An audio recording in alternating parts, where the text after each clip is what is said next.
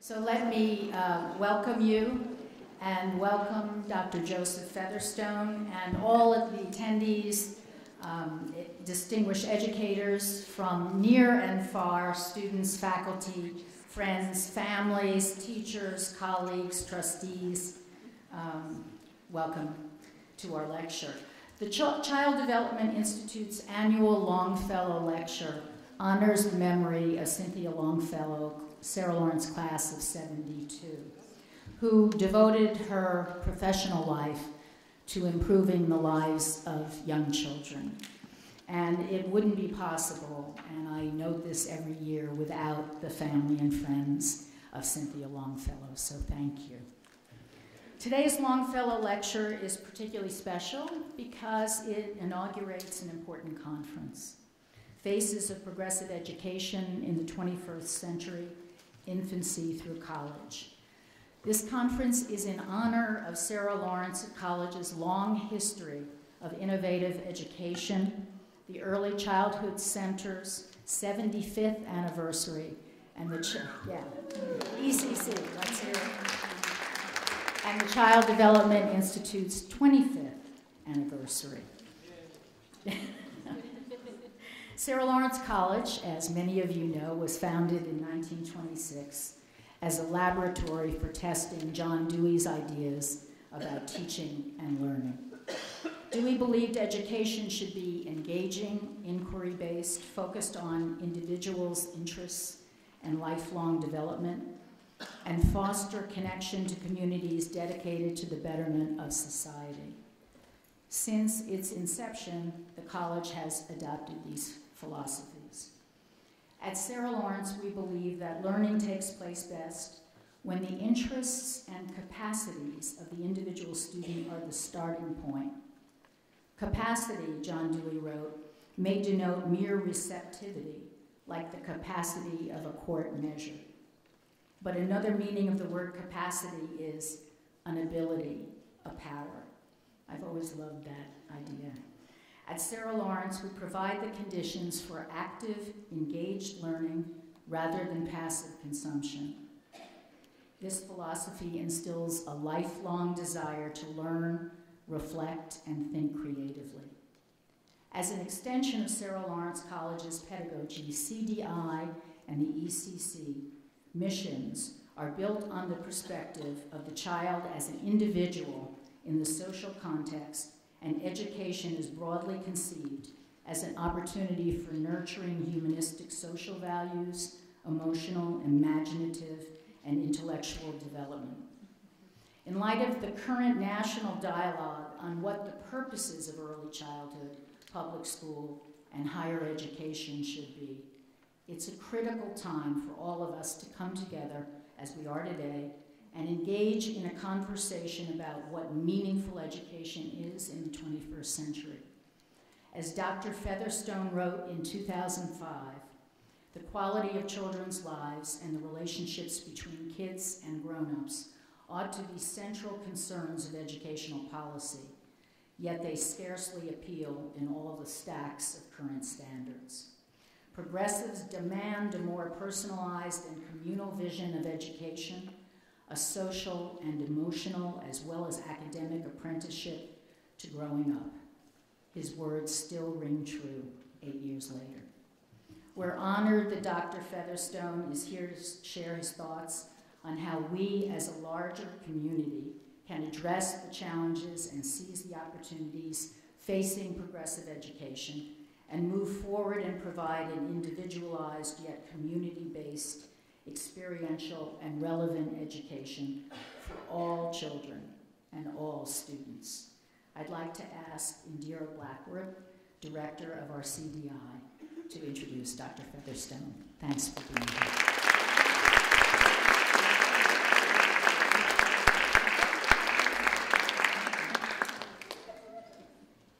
Thank you, President Lawrence. It is wonderful to see you all here today, embodying the kind of talented, diverse, and dedicated community John Dewey envisioned as critical to transforming society. It is a tremendous honor to introduce Dr. Joseph Featherstone as we come together to celebrate, reflect on, and discuss progressive education practice over the next few days, it is fitting to first acknowledge the outstanding contributions made to the field by educator and activist Dr. Joseph Featherstone. Cited by Education Week as one of the 100 most influential educators of the 20th century, Dr. Featherstone continues to inspire generations here in the US and abroad through his writing and teaching on democratic education.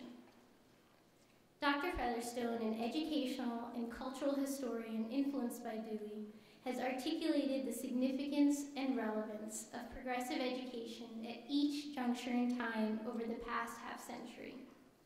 As he has so eloquently written, progressive tradition offers today's rising generation of teachers and parents the adventure of the big idea that an education suited to children's nature is possible, that classrooms for everybody's children can provide opportunities for intelligent conversation and reflection on experiences that matter, and that such reflection is childhood's best preparation for both life and citizenship.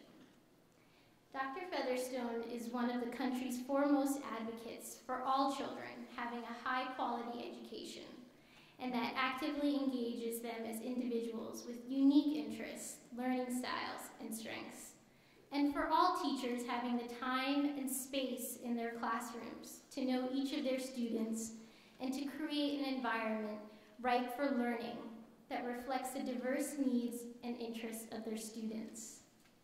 He is also a devoted practitioner of progressive pedagogies. He taught at Harvard and Brown universities and was faculty leader at Michigan State University's school-based teacher education program.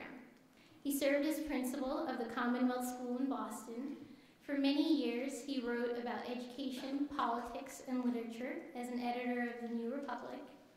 His series on British primary schools appeared in the late 1960s in the New Republic and played a significant role in class reform at that time. His numerous writings since then have and continue to influence educational thought and democracy and the strong, inseparable ties between them. He is also well known as a poet. Given what we know about how children learn and effective teaching practices, we must ask how our children are faring in the current era of standardized and oversimplified curriculums, depersonalization, and disengaged classrooms. It is clear that it is all the more crucial for communities to mobilize in a renewed mission, following a path Dewey and Featherstone have paved to ensure all children have both rights and access to a lifetime of meaningful education. Please join me in giving a very warm welcome to Dr. Joseph Featherstone.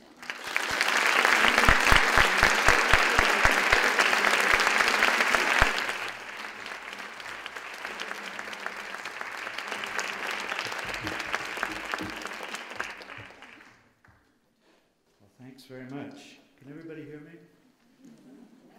If I start to fade out, raise your hand and I'll boom out a little bit more. The Cynthia Longfellow Lecture honors an alumna of Sarah Lawrence, who was herself a teacher, which is, I think, also a good first step for a lecture series. My one connection I have with Sarah Lawrence today is that my daughter Miranda is a graduate student here in the Child Development Program, whose anniversary we're honoring. I was thinking about the two dates. If you subtract 75 from now, my math is never very good, but if you subtract 75, you get the 30s, the late 30s for one institution, and if you subtract 25 from today, you get the 1980s for another. And it's interesting, just as a start on this, I won't be able to say very much about higher education. I'm going to leave that to the conference itself. But the question of progressive values in higher education is really interesting to me.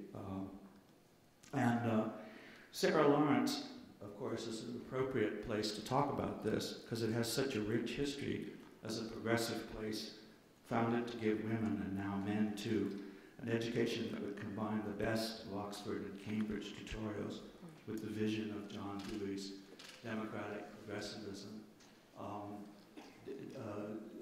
Debbie Meyer, who is the Johnny Appleseed of progressive schools around at least the East Coast, has said that the ideal school would combine kindergarten and graduate school, because those are the two places in American education where students get significant choices.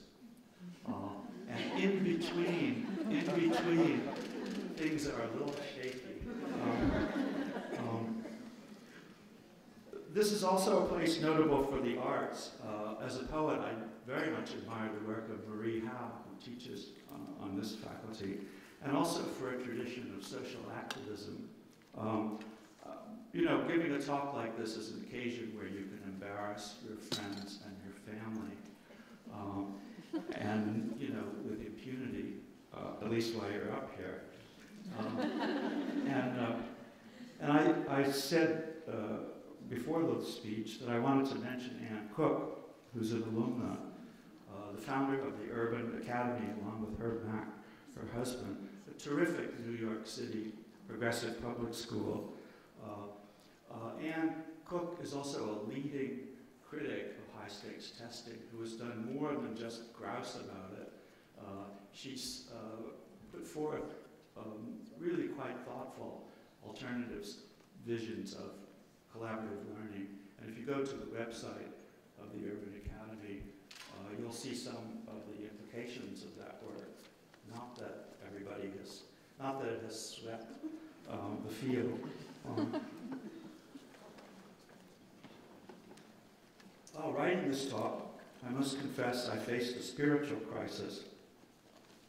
I read a piece that a woman wrote in the New York Times, who loves the preschool her daughter is attending, the progressive preschool her daughter is attending, but wonders whether this kind of education is really of value to children who face the Darwinian rigors of late capitalism. Maybe children today, she says, would be better off with less Rosa Parks and more Scrooge McDuck. Was she right? I wavered for a moment. But you can see that I've recovered. I have 3 points today that I want to make. One is a very, big sounding word. I know words like democracy and things like that need to be dipped in acid and cleaned off, especially after going to war to save democracy in the Middle East. It has a kind of ugly taste to it, doesn't it? Yeah. But still, I would dip it in acid, clean it up, and say that the roots of progressive education, for me, lie in the movements for democracy and human rights around the world in the last 200 years. I would argue that progressive classrooms are at work on the implications of democracy for kids, and full of work that shows us how we and society might actually respect children. I mean, in a way, everyone respects children in some abstract way. But to actually send the signal to an individual child of respect takes real skill and takes the kind of work that we're celebrating today and exploring in the rest of this conference. So that's one point I want to make. The next is, I thought a lot about current policy issues, and I was going to talk about the preschool controversies over kindergarten, preschool, universal preschool. I was also thinking about immigrant schools and how progressive values have a lot to say, and indeed progressive examples from the past have a lot to say about what we should be doing with immigrant communities and rural communities and schools. All these current issues, of course, we would talk about measurement and assessment and testing and all that. And I thought actually the people who were here today know a lot about those issues, just as with higher education. folks in higher education know about the crevices and little crannies of progressive practice and values in higher education. So I thought I would be more useful to the conference today as the voice of the past. And I wanted to do a little tableau of progressive figures. Talk a little bit about three figures who I think in some ways are archetypes of progressive democracy and its dilemmas in education. And then I want to say how the work and the values that these kinds of figures have been doing extend up to the present. And indeed, my interest in the past is not the past. I don't know, I'm getting so old I can't remember who knows what references at what age. But how many of you in this room have heard of John Holt? Oh my goodness, that's a lot. It's not even all old-timers, although they tend to be in the cluster. John Holt used to say that a conservative is someone who worships a dead radical.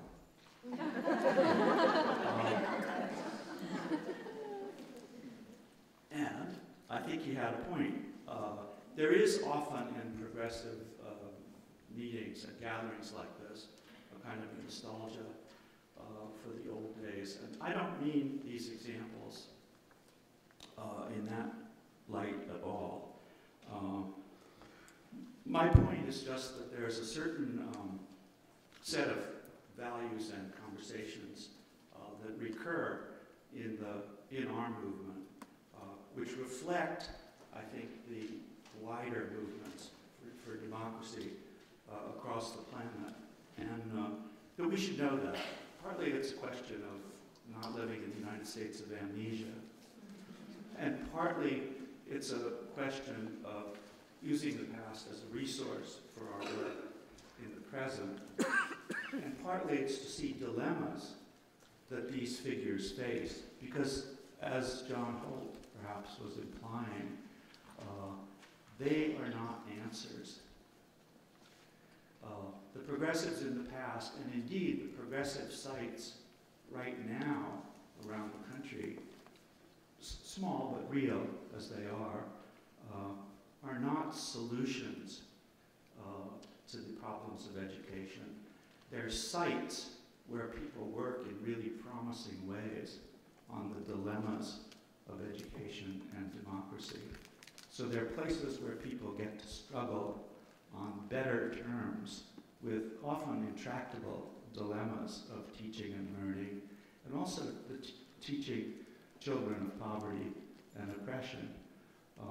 So I don't come here announcing answers, but I do come here saying that we progressives have a lot to learn from the past, and I want to emphasize that today, and I hope end with a few things about the present. But I'm, again, thinking that the conference itself has some work to do, and that you folks are well equipped to speak about the present.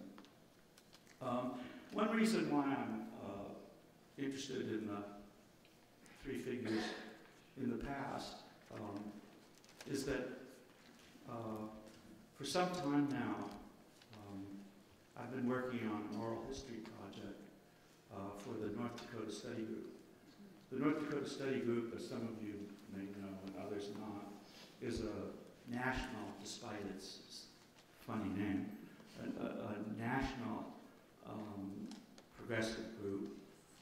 It has its origins in the era of the Civil Rights Movement and the 60s mutinies against the system, and also the 60s revival of progressive education, 60s and 70s and early 80s revival of progressive education. And it occurred to us, we had a 40th anniversary, and it occurred to us that this outfit of community activists, teachers, organizers, some it occurred to us that some of us were getting kind of long in the tooth, and we should probably do something about reporting their practice. But we also didn't want, in the spirit of John Holt's warning, we didn't want to be just concentrate on the old timers. So we started to do interviews with a whole range of the ages of the people. There are young teachers there, and then there are some, people like me. So that's what we've been doing. When I say we, most of the really good interviews have been done by a really wonderful oral historian named Arthur Tobier. Is Arthur here today? Nope. Okay, he's a terrific oral historian. He does amazing, profound interviews, really. And we have these interviews gathering. We're not sure how to use them. Probably we'll do some kind of a book. But also, 3 of them are up on the North Dakota Study Group's website. And you can look at them. One of them is Joe Sweeney, who's a Hopi Indian activist who was a longtime member of the group. One of them is Marv Hoffman, who was the founder of the Kenwood School in Chicago, which is an African-American, wonderful progressive school in Chicago. And Marv is now running a progressive teacher ed program in Chicago. His roots are in the civil rights movement. And the third person I'm going to talk about, Alice Seletsky, who was a teacher at Central Park East, which was one of Debbie Meyer's schools in New York City and East Harlem. The first figure, though, I'm going to mention is not in our archives. It's my grandmother, actually. Mary Traynor was a teaching principal in Pennsylvania coal country. She was the first woman in Pennsylvania to serve on the state Democratic Committee and an activist in many causes, including labor unions and the battle against child labor. My Aunt Mary, who was named for her, had her in 4th grade and said she was as tough as nails. Mary had to show how she washed up and brushed her teeth, and also each child to finish 4th grade had to pick a poem by the 19th century English poet Robert Browning, memorize and recite it, and say briefly in her own words what the poem meant. I can tell you, I never met this woman, but I know a lot about her from my mother and Mary. My grandmother is not our picture of a child-centered progressive in any way. She was a tyrant at home, and I believe a tyrant at school. But 2 progressive notes in her practice ring true. The concern for the whole child, children's health and hygiene, which was such an important theme in that generation of progressives. My Aunt Mary was in her class in the 1920s in northeastern Pennsylvania. And the other interesting thing, which always puzzled me, and I wish I could have interviewed her, was her ambition for a child to take an active part in a high-quality poem, reciting and explaining.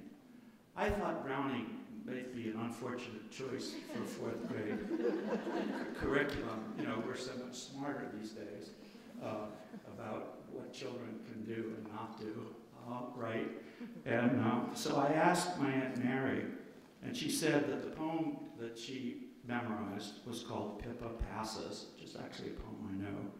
And it's about a little girl in poverty in England who delights in how beautiful a spring morning is. And she, teaching for understanding had taken place. The other underlying thing about this woman is her example and her vision. My aunt, the 4th grader, also grew up to be a local activist in politics. Mary Preferis, it was said, could make the difference for a national candidate in a close election in Wilkes-Barre, Pennsylvania. She connected her mother's teaching to political action. School and politics were two vehicles to advance working people toward full participation in health, in culture, and in political power. Two more figures will help me round out this tableau. This one might be surprising. W.E.B. Du Bois, the great African-American activist, taught summers in a one-room schoolhouse in rural Tennessee in the 1880s, picking flowers with the kids, giving spelling tests, and rewriting classical Latin texts so that sharecroppers' kids could read and understand them. Texts like Cicero, and again, a modern progressive looks askance at this.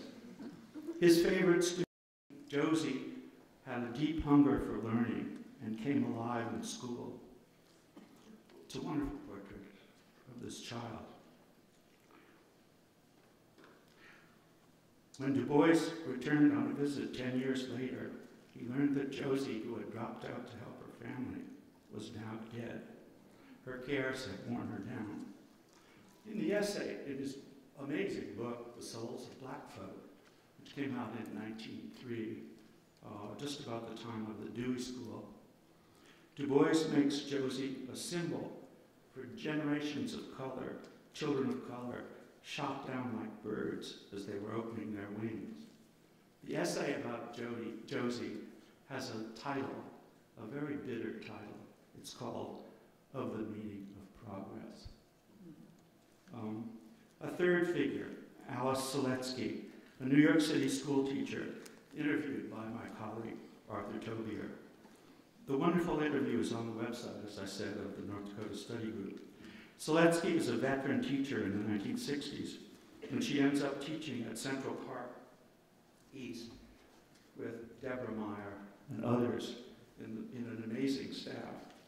Alice recounts how she used successive opportunities of the time, workshops by famous figures of that time, like the indomitable Lillian Weber, and Pat Carini, who I know a lot of people in this room have some connection with, and Pat Carini's famous Prospect School summer sessions for teachers on child study and the like.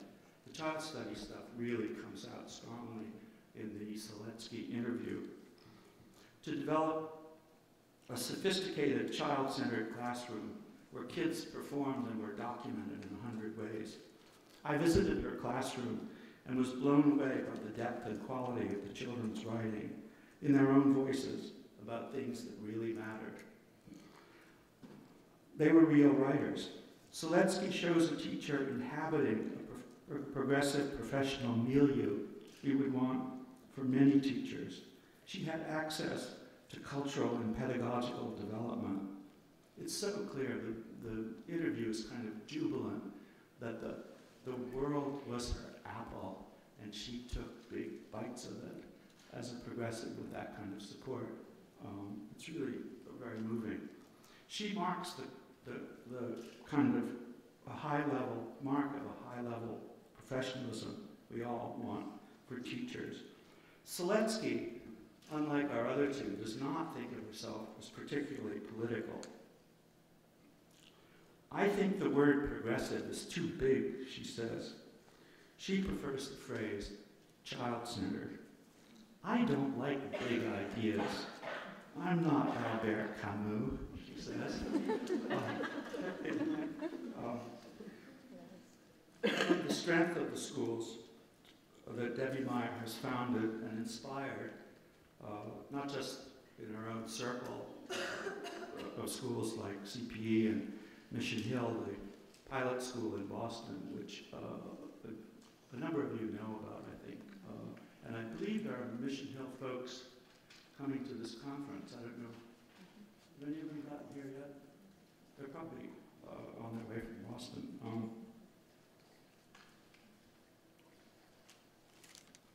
Anyway, one of the successes that Debbie Meyer has given us a model of a vision for is staff of a school as an ongoing conversation and discussion about how to promote and further the work of the school. And that's a very important thing that not even all progressive schools in many times have had, that kind of community among the adults as they talk about the kind of community they're building for the children. So, the examples inspire us, I think, but they also shake up our categories and make them less tidy. What does progressive mean? What does democratic mean? My grandmother looks to me like what I call a hybrid progressive. Someone who blends standard teaching repertoire with a few important, even memorable democratic touches. There's also the activism outside of school she shares with Du Bois. They were both organizers and troublemakers. Du Bois, as a young New England snob, was reshaped by the people of color he went out to meet. In every decade for 200 years, teachers have gone out to teach and meet the people, and some of them have been changed in the process by a true human and spiritual exchange. This is one of the great true romance possibilities of progressive education. You're a young, educated person, and it's possible, if you stick with teaching, that the children of the people will change you. Du Bois did not stay in school teaching. He was a Teach for America graduate.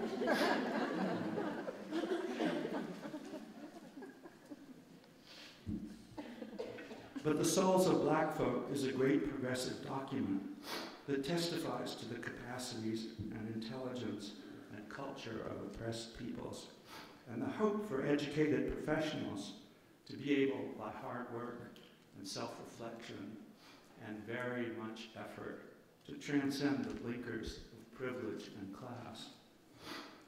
In opening himself to the music of what he called the soul songs, Du Bois found a metaphor for the dialogue of middle-class teachers who try to go out to meet the people.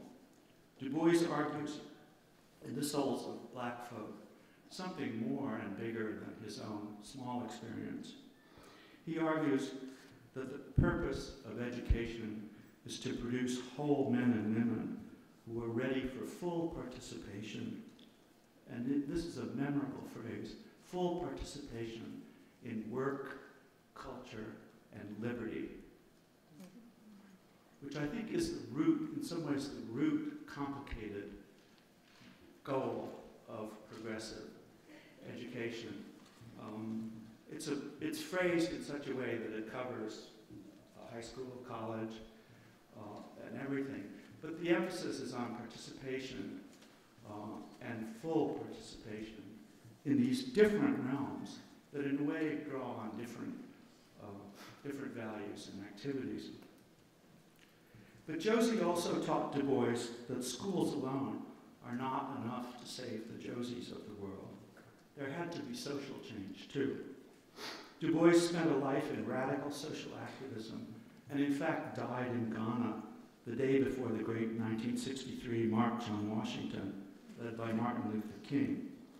The vast crowd of people assembled on the Mall to fight racism and Jim Crow were in effect, as one speaker said, Du Bois' spiritual grandchildren.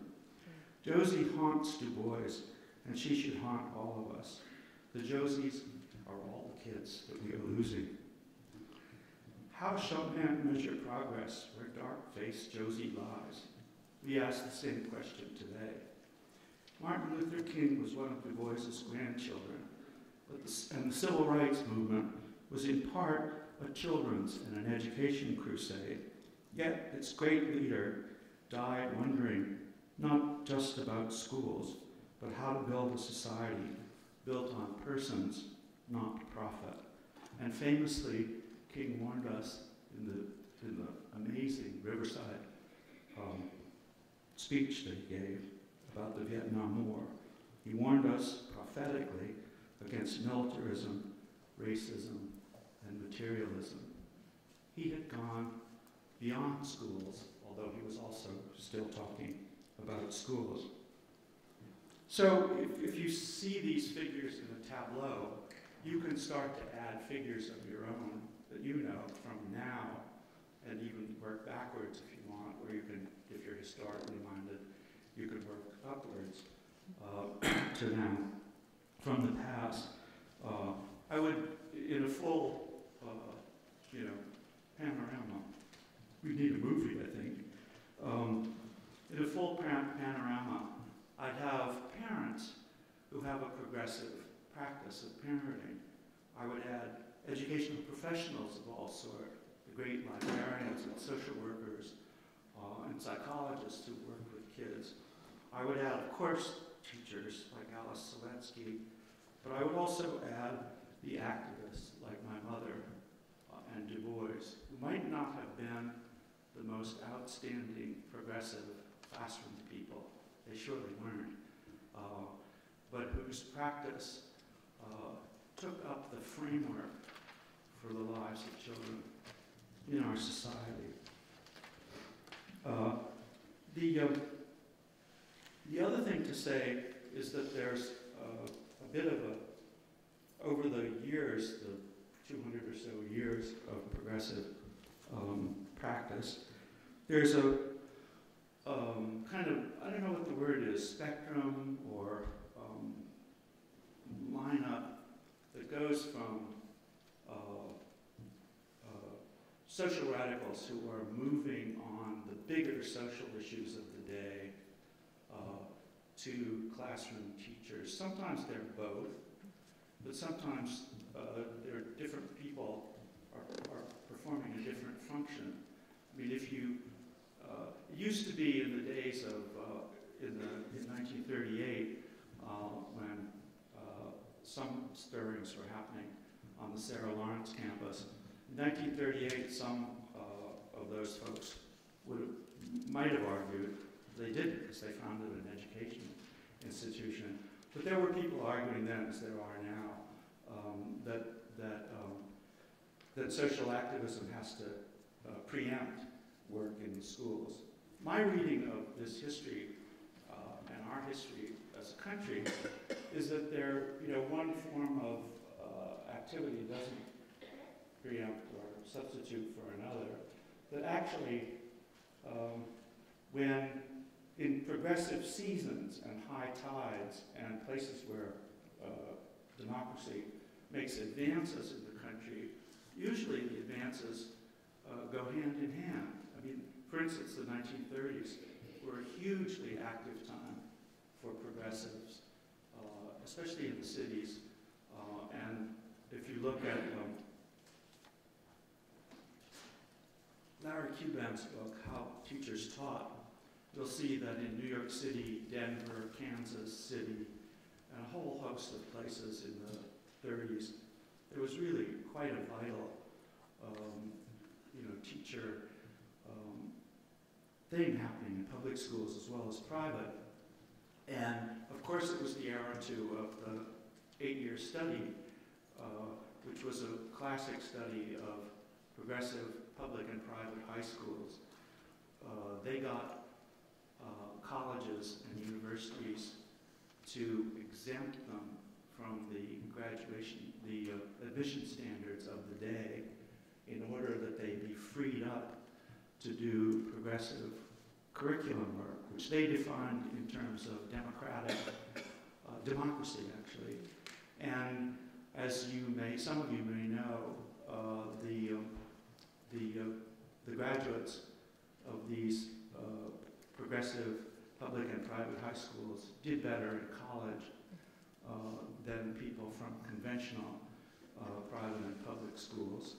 And not only that, but in a piece of elegant research, 2 scholars have teased out the fact that the progressives from the most radically progressive high schools, public and private, did way better. The other thing that is of interest to us in an age of intense measurement of ourselves and others is the way that the 8-year study folks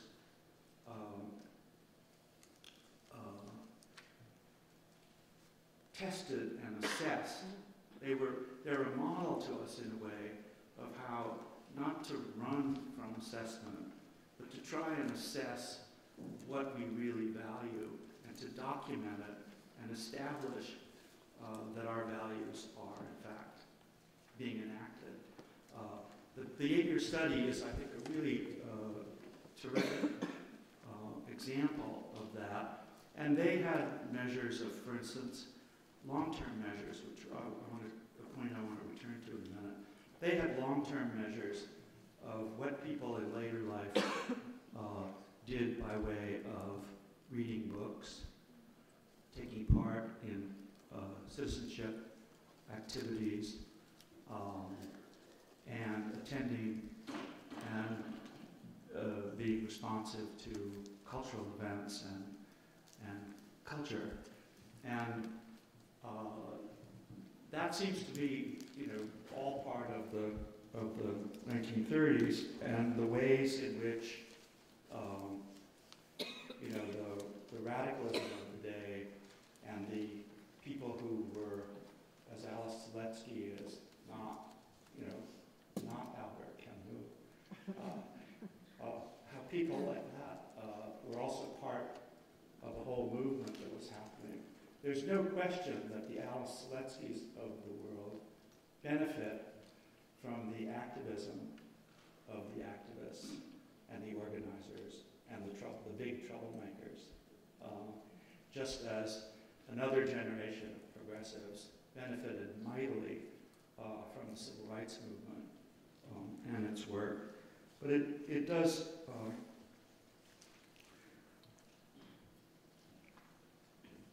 well, that's enough on those three. There are pieces of a longer and broader story, of course.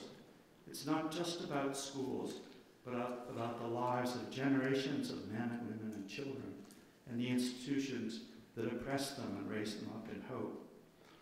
It gives us perspective today to remember that often the world's democratic revolutions first touched children's lives as matters of family practice and parenting. The interaction between schooling, formal schooling, and what's happening with parents and children is a very interesting thing. And I don't think it's necessarily the case that progressive schools precede changes in families. Although that's a point that the social historians would argue. I would argue that there's been a long, slow, halting spread of a more egalitarian family practice around the world. And this shift, uneven as it is also the ground of progressive education. Around the planet today, women and children, whose fates are always intertwined, are increasingly stepping into the light of new recognition as persons in their own right, as citizens, people with agency and voice and minds of their own. Take a look at a new documentary, Girl Rising. It's just come out, and I think it'll be around. It's young women in Haiti, Nepal, and Indonesia to see one of the great stories of our time unfolding. Little girls with eyes wide open, stepping for the first time in their life over the threshold of a classroom. Huckleberry Finn leads to Hush Puppy in Beasts of the Southern Wild. These child studies, which are also the property not just of parents or educators in schools, but of course the property of poets and novelists and filmmakers around the world. These are child studies too, and part of the child study tradition that I know is very strong in this institution today. They are portraits, all these portraits in fiction, are portraits of unique children who are unique and uniquely portrayed in a way that was not the case, at least in previous eras of European and American history, whatever else the world story is. They're unique children whose presence and voice, of course, like Huckleberry Finn and Hush Puppy, expose society and its sins. Huckleberry Finn is a book about slavery and the moral conscience of slavery that opens in Huckleberry Finn himself. Hush Puppy, less so, but it's a tale of the environmental degradation taking place on the Louisiana coast, and also the way that poor people are throughout the country, but not only in New Orleans, not only in Detroit. Poor families everywhere are being subject to natural disasters, but also a kind of American version of ethnic cleansing. In every generation for the last 200 years, there have been progressive activists and classroom teachers working to make democracy happen, to meet and accept children as citizens of the present. Citizens of the present is a phrase that Carlina Rinaldi of Reggio Emilia uses, and it's a wonderful, complicated thing. I won't stay to elaborate on it, but if you think about it, it opens up a lot of things about time, about citizenship, about where and in what ways children can be thought of usefully in even preschool children as citizens. The battles today over inequality and access are not new. The fights over assessment and racist and anti-democratic policies in education are not new. But some progressive teachers have worked in each generation on developing the necessary skills for children, but also have developed a more complete and complex democratic package. They knew that the real basic skills for the next generation are not only literacy, but the capacities and habits of mind and heart that it will take to move the U.S. and other nations toward more democracy.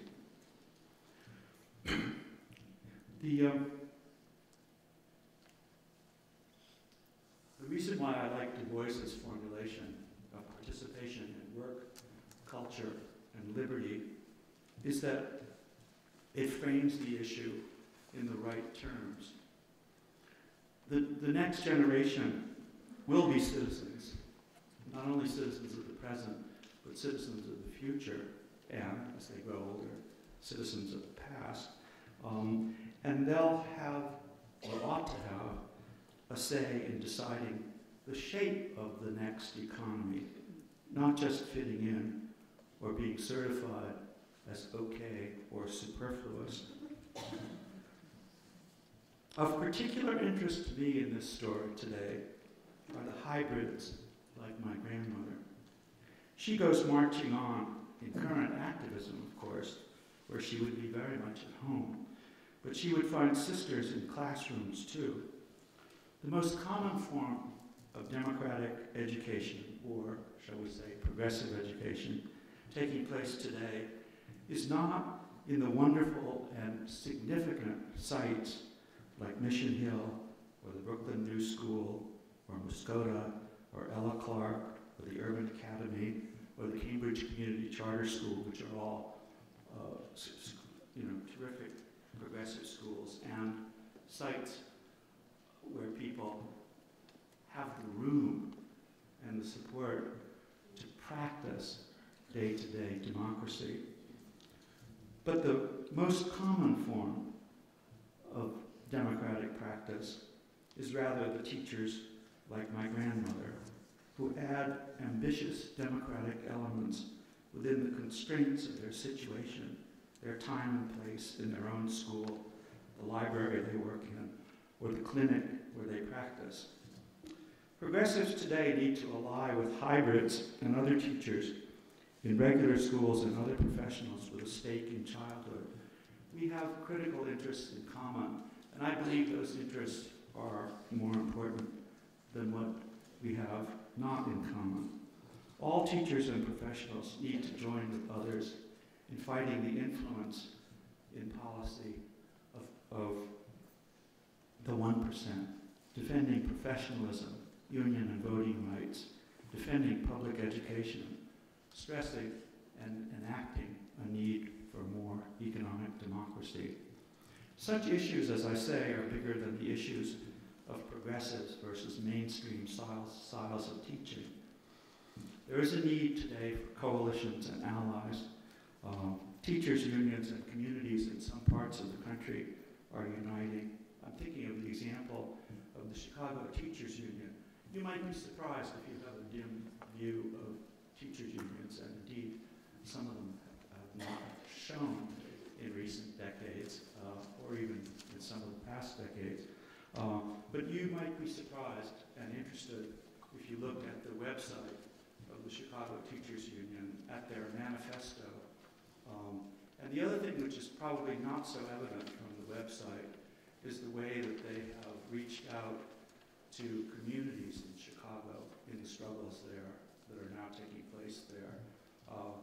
I think they might be an example of some reworked version of teacher unions and professionalism, especially in urban schools.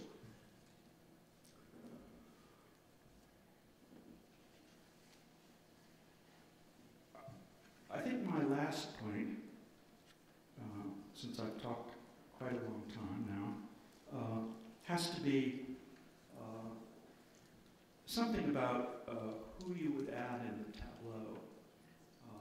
People in the conference in the next while might want to think about that and who you would put in place. For sure, the scholars and teachers who are promoting one or another variety of child study would be in the picture, right? The scattered work in higher education would go in the picture. Of course, teachers, of course, activists. I don't know what would unite such disparate work in disparate levels and disparate places. It's not the same, of course. Something, you could say teaching is teaching, but it's not. I mean, it is really different at different levels and in different places. We might learn something about what we should be aiming for as hybrids or as people who get a lot of support for democratic values. We might become clearer about that if we look more at complex learning and what it meant at these different levels. By complex learning, I mean teaching and learning in settings where a community is created and there are connections between listening and understanding, are the habits of mind and heart that make a child more resilient or more curious.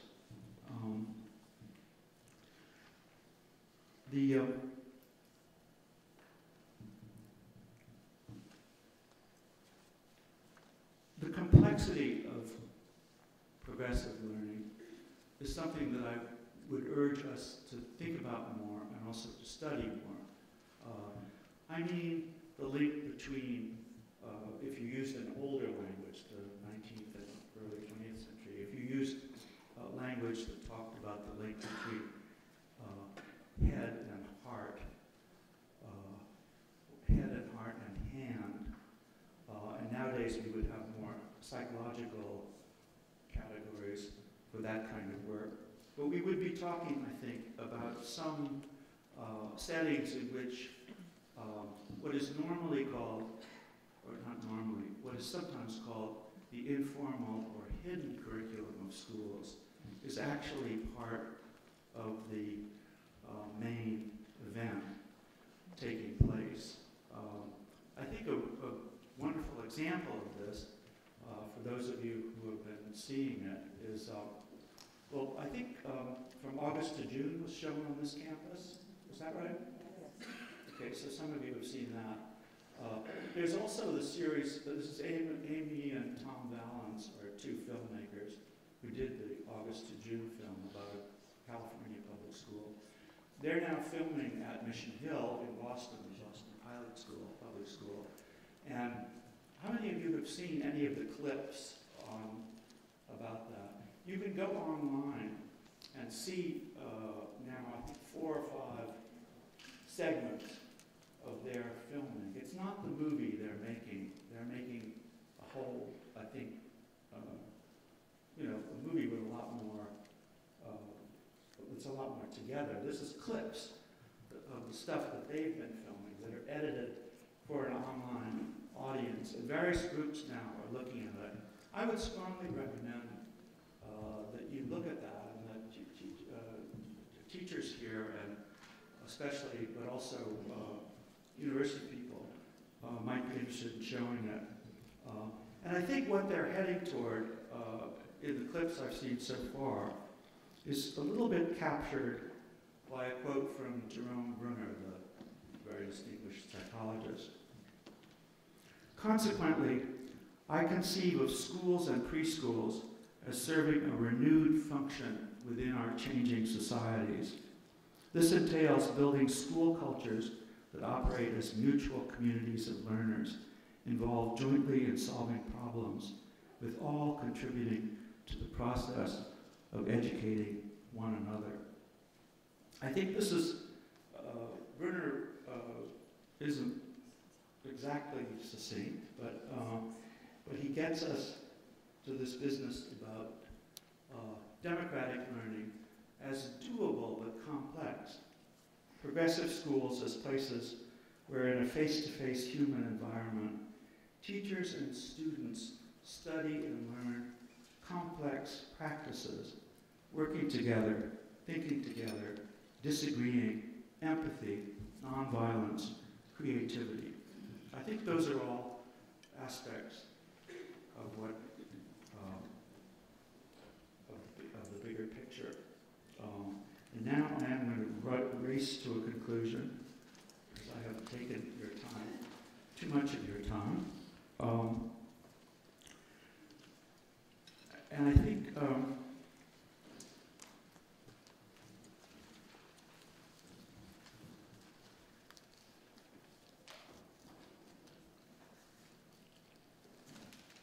the quote from Mission Hill that I like is Ayla Gavin's, the principal, saying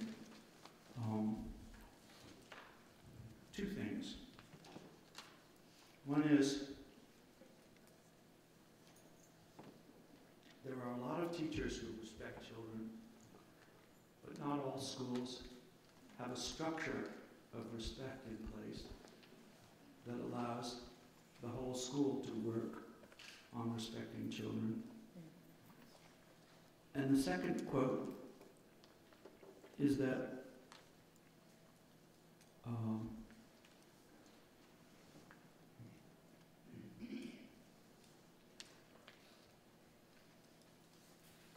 losing my voice here.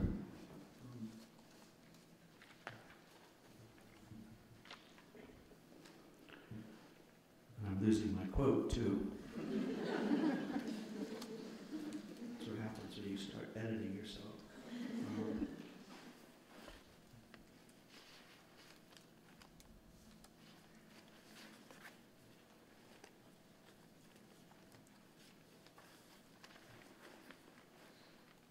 It's to understand that kids have to feel and see their own smartness, to open up space for the brilliance children bring. And now I'm going to come back to Mary Trainor and W.E.B. Du Bois. Now more than ever, I think we need to link the smaller work in particular schools, which is so crucial, to fresh possibilities in politics and national life. The struggle against the policies shaped for the 1% is the framing issue of our times. Schools cannot do this work alone. They never could. But work in schools can contribute. People in this room today will write the next chapter in the history of democratic education. And now I'm going to end, since I'm a poet, I would feel like ending with a poem.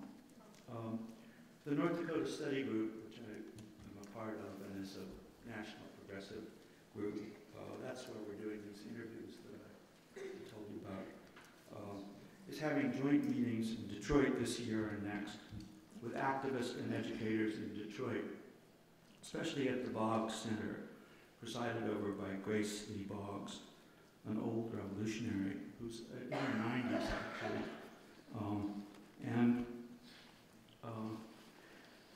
is a strong and hopeful presence in a city that needs strong and hopeful presences.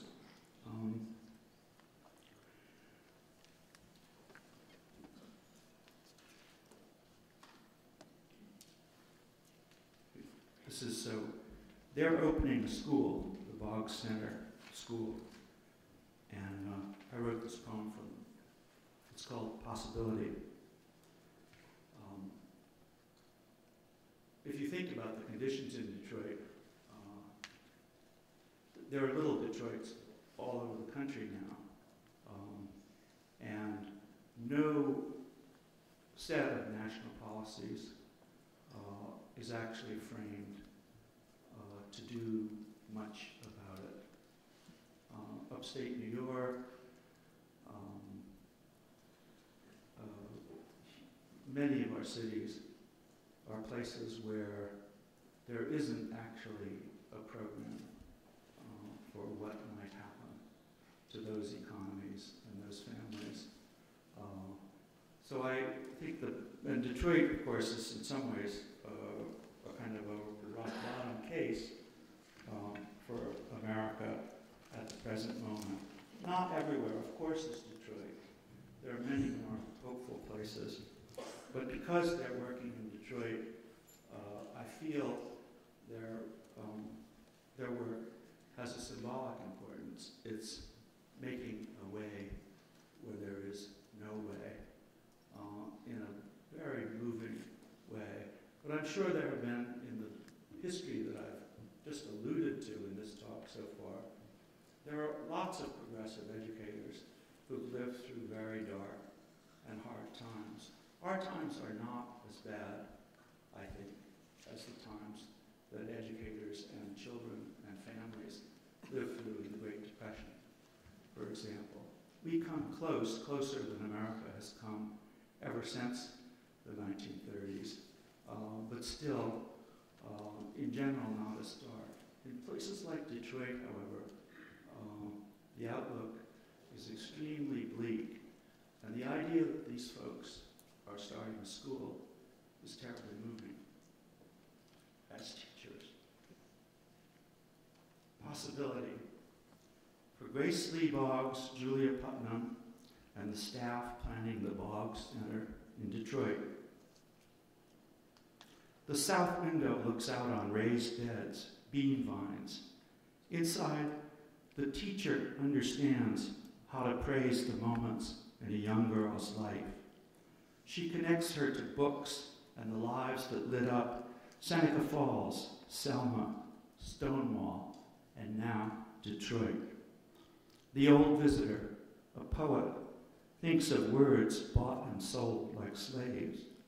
He attends the pleasing buzz of freedom, the give and take when a child asks the rest of the class, "Where do words go after we say them?"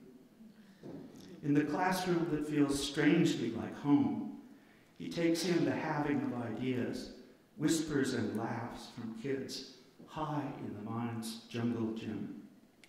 Children are imagining in different languages and accents, mapping paths to reason and wonder, pushing on the hard door to the Republic of Learning. The visitor is almost afraid to see long-buried promises coming to life, children starting to grow to the full height. A grave third grader stands intent, studying a soap bubble, two dark eyes reflected in the rainbow surface. Thanks very much.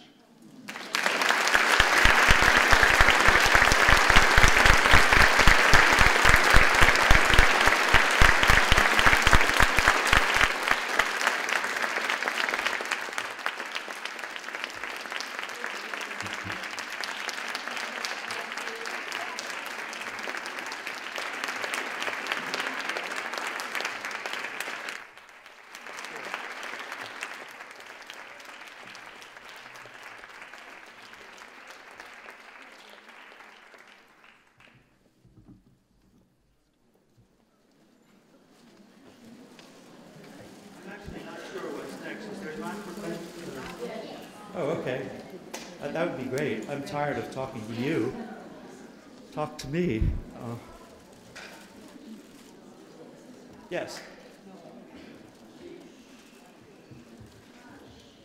This is in the spirit of Huckleberry Finn. Can anybody hear? I think not. I'll repeat what you say, but then it has to be, alas, short. I'll just try to shout. Okay, that's even better. You could actually come here. Huckleberry Finn had no use for school itself. You bet. Okay. Some of the radicalism, it creates a lot of contradictions, but some of the radicalism today is expressed by people who are, maybe throughout the history of people who defeat schooling, people who think that schooling is so repressive and stifling that you've got to get outside of schools. And even Dewey, wanted the school to be more like a home. Right. And I think some of the radicals, it's like they're not, some of the people. I'll repeat it if I can summarize it. Some of the people are, some of the most radical movement is, although we don't, it's kind of uncomfortable for us because it's out dispersed, is homeschooling and people who are dropping out that they feel that schools are so regimented, stifling, and repressive that they want nothing to do with them. They won't let their kids go to them anymore. And this is part of where the seeds of change may or may not occur. And it's part of it. This has been the de-schooling attitude. It's in home too. Right. And what do you think? My feeling is it's not. It causes problems for creating organizing to create a democratic society. Right. In terms of that. But anyway, go ahead. Your thoughts. Okay. The comment is just because I think some of you in back may not have heard it about the people who mistrust schools to the extent that they're homeschooling and don't take part in schooling or school, and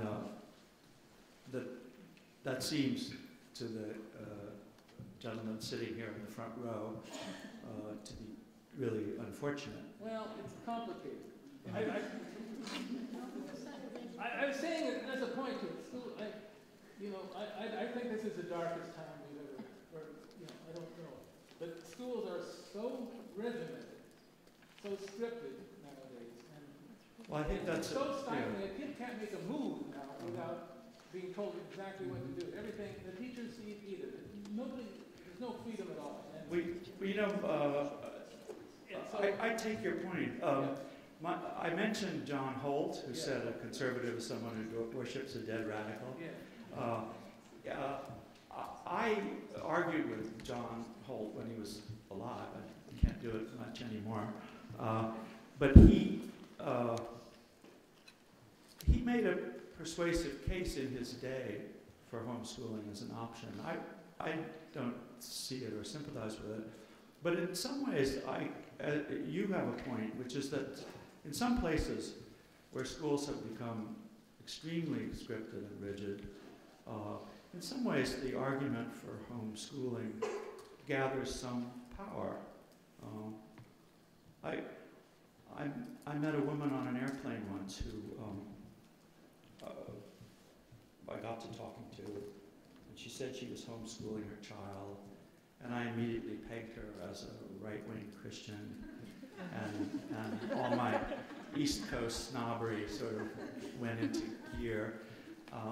And it turned out that far from it, that her son had been in 5th grade the year before and had had this amazing teacher who had the kids do a space project where they all inhabited a space capsule in the classroom for like, they took turns sort of for a day at a time, radioing to the rest of the class what was going on. It was an unbelievable sort of, not classic, a novel for once, progressive education project.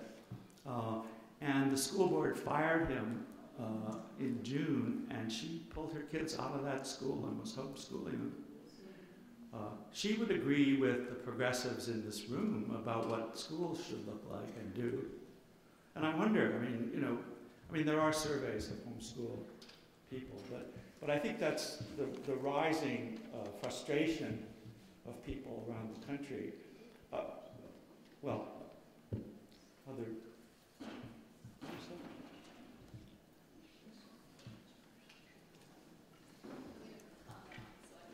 Yeah, you could use this too.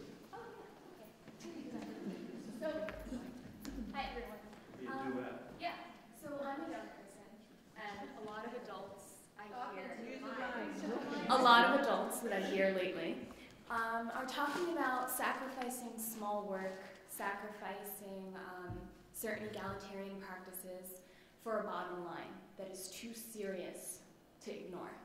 And as a young person, I'd like to hear, I guess, stories that uplift, or stories that remind, or stories that warn of sacrificing too much for the bottom line. Does that make sense? It makes a lot of sense. Well, we could have a seminar on this. It's a very interesting point. I started by quoting the woman who said that, maybe a little less Rosa Parks and a little more Scrooge McDuck is better preparation for life in the U.S. Right now. And, I don't think so. I mean, of course I don't think so, but it does, to me, it makes the progressive argument all the more important. And it also makes school reform, especially of regular district schools, all the more important. I do think they've been ratcheted up to a degree, to a point where a lot of parents are really alienated. I don't think parents, if we took a nose count or a vote, I don't think progressives would necessarily sweep the day, to say the least. But I do think we have a huge overlap now with many people who would never style themselves as progressives on issues like testing, on issues like what an elementary school or a preschool should look like. I think there's an inchoate, but I believe quite large, and in fact there's even some data, if you look at what parents say they want from schools. They want a rounded education, they want all the subjects, they don't want just math and literacy to be taught, they want the arts, they want PE. I think there's a way in which the quote reform unquote movement in education has really reached a point where a backlash against it is really possible. I think the parents in places out west who are starting boycotts, the parents, the teachers who are starting to say no thanks, public school teachers, no thanks to over-testing. The Texas legislature, one of the houses of the Texas legislature voted against the staggering number of tests that they now have. I think there are straws in this wind. I wouldn't, say it's going to sweep the country, but I do think we have natural allies. We progressives have natural allies now that we might not have had at another time. Yes.